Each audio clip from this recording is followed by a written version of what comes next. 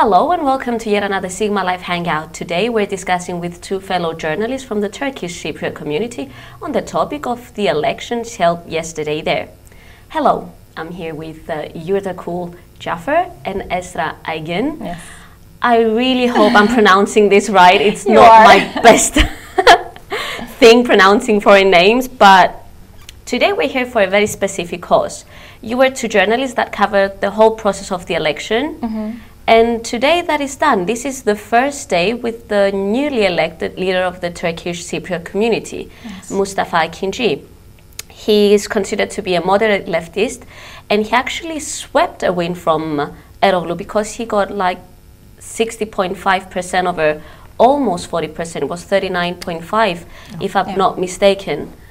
How would you comment on that, the way he swept away the win?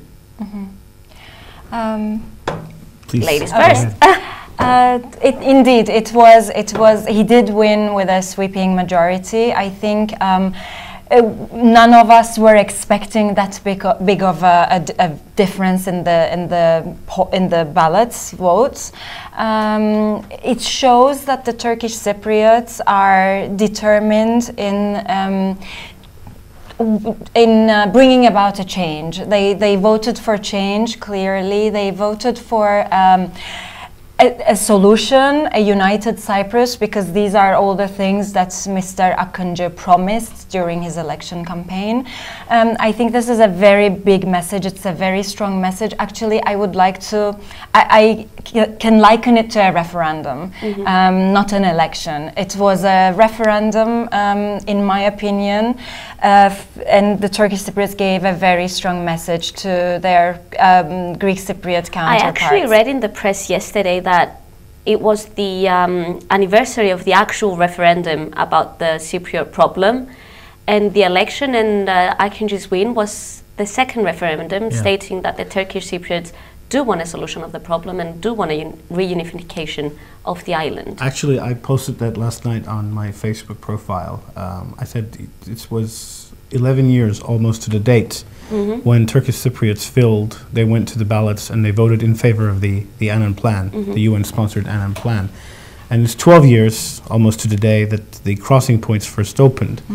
Now, when we look back over the last 11 to 12 years, unfortunately, in terms of solving the Cyprus problem, we haven't accomplished enough. Yes, we do have a lot of crossing points. Yes, Cypriots from both sides cross over on a daily basis, maybe Turkish Cypriots more than Greek Cypriots do, for a number of reasons, some for work, some for pleasure, others for shopping or business. But, as Esra has clearly stated, this was a vote about those who wanted change and those who wanted things to remain as they are. And fortunately, those who wanted change overwhelmingly won the majority of the vote. One thing for sure, and that is the political system in the north now will undergo a radical transformation. The political parties, the mainstream political parties, have lost a lot of popularity. We saw this almost a year ago when they introduced all the parties in the Turkish Cypriot parliament. They presented a package of constitutional amendments. And these amendments, despite being endorsed and supported by all the parties, were rejected by a majority of the people. And in yesterday's elections, what we saw was that the main political parties, the Nationalist UBP Party or the Democrat Party, and even in the first round, the Republican Turkish Party, has lost its traditional popularity within the Turkish Cypriot community. And this shows that Turkish Cypriots have reached a level of maturity in terms of change. Now they have become accustomed to changing their political leaders when they're not happy with what they're seeing. Are we closer to a solution today? I would like to believe so. I think we are closer to a solution in the sense that we have someone who will sincerely work for a settlement. I repeat, and I told you this in the previous program, does Akıncı have a magic wand? Are we going to be solving the Cyprus problem overnight? Is everything going to be cherry blossomed? No. We have to be very realistic. And we were talking with Esra on the way. I think the main purpose why we're here today is to give out an important message to our fellow Greek Cypriots, our Greek Cypriot brothers and sisters, our compatriots. We share this island, and Turkish Cypriots, this is the second time we have been demonstrating our willingness for a solution. Are we perfect in every way? No, we are not. Nobody is. But if we really need to make this work, I think we really need to put a sincere effort in doing that. And we need Greek Cypriots to work with us. We've been talking a lot about change and how we invest in change, and how you obviously invested so much in change by voting Aygin, but wanting something and gaining something, achieving something, they're two different separate things. How feasible is it for Aygin to achieve everything he promised? How feasible is it for him to actually implement a change? How feasible is it to get the Greek Cypriot side on the same wagon? Because change, we both speak of change, but by change we may mean different things. How feasible is this change everyone is so invested in? Well, I mean, it is obviously and clearly a change. Turkish Cypriots, for the second time, have really shaken the status quo. They have challenged the status quo. They have overthrown a powerful nationalist leader. So, of course, the first time we made change, it didn't work because certain things went wrong. We can sit here and talk until morning what went wrong. But the important thing is that we have achieved this for the second time. We have given out a very clear and very strong message. And I think that now it is there is a very big duty of the Greek Cypriot media, Greek Cypriot decision makers, opinion leaders to get this message and mobilize their audience, their people towards change.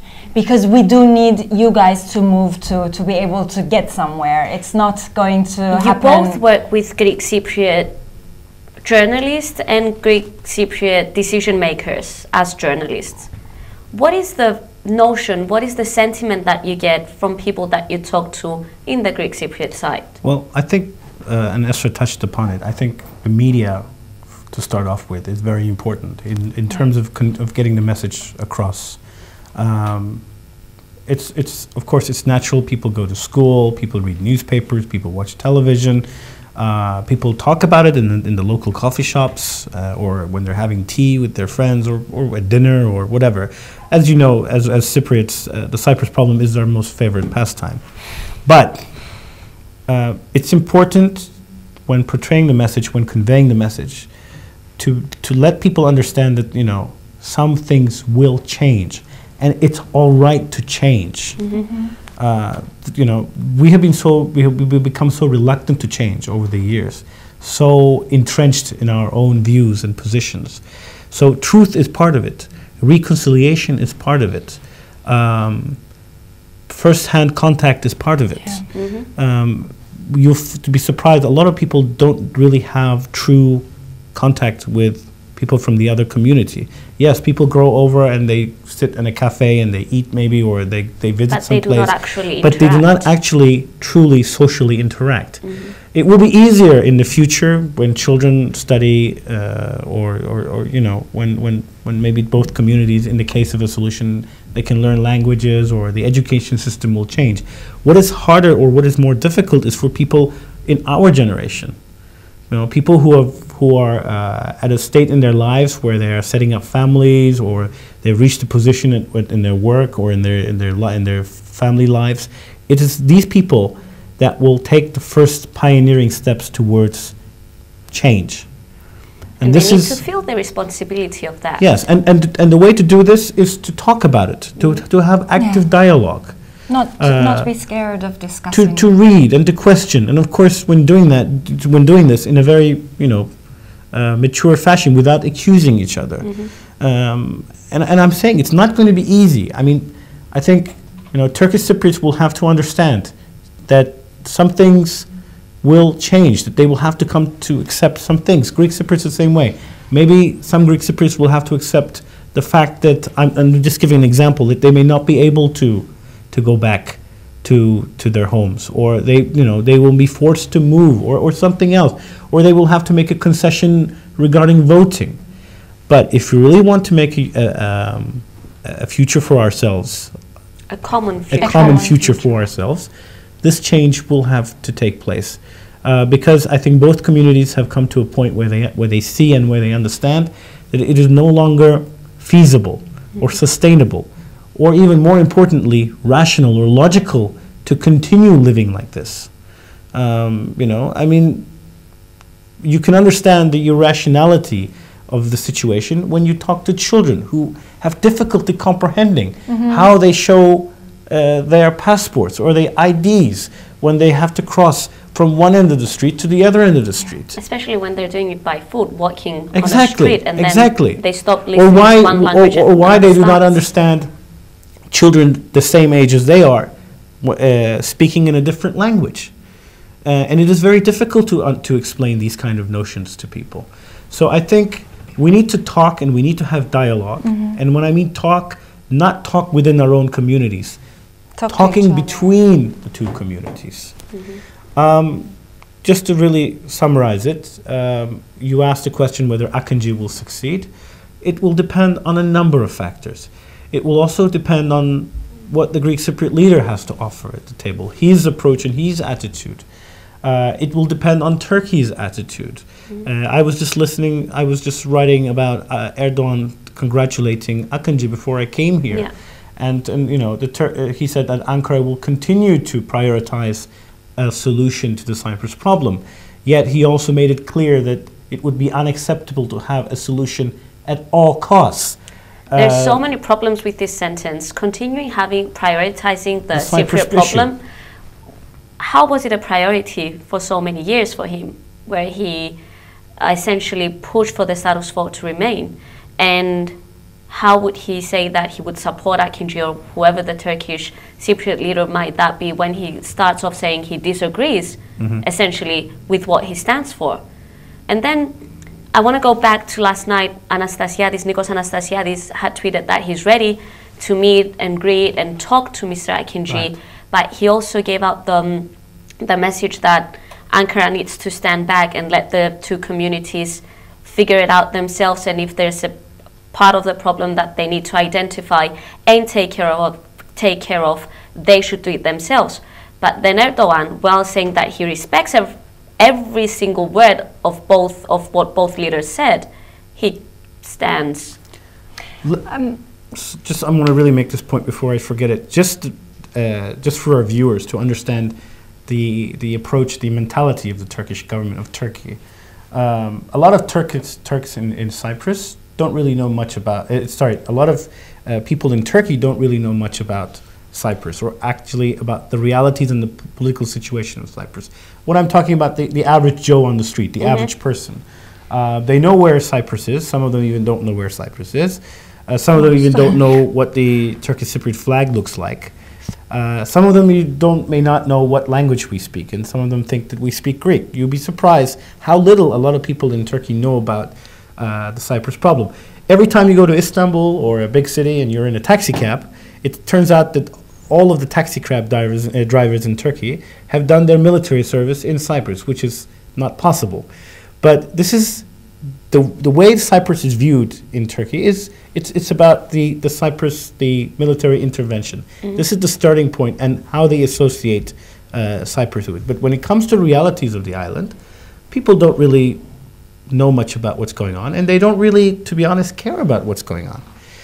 For Ankara, it's a different situation, because it's for the government, it's a different situation. It's something which is used as part of it's a policy. It's a national policy. And with that, we've come to the end of part 1 of our conversation. Please make sure to watch part 2.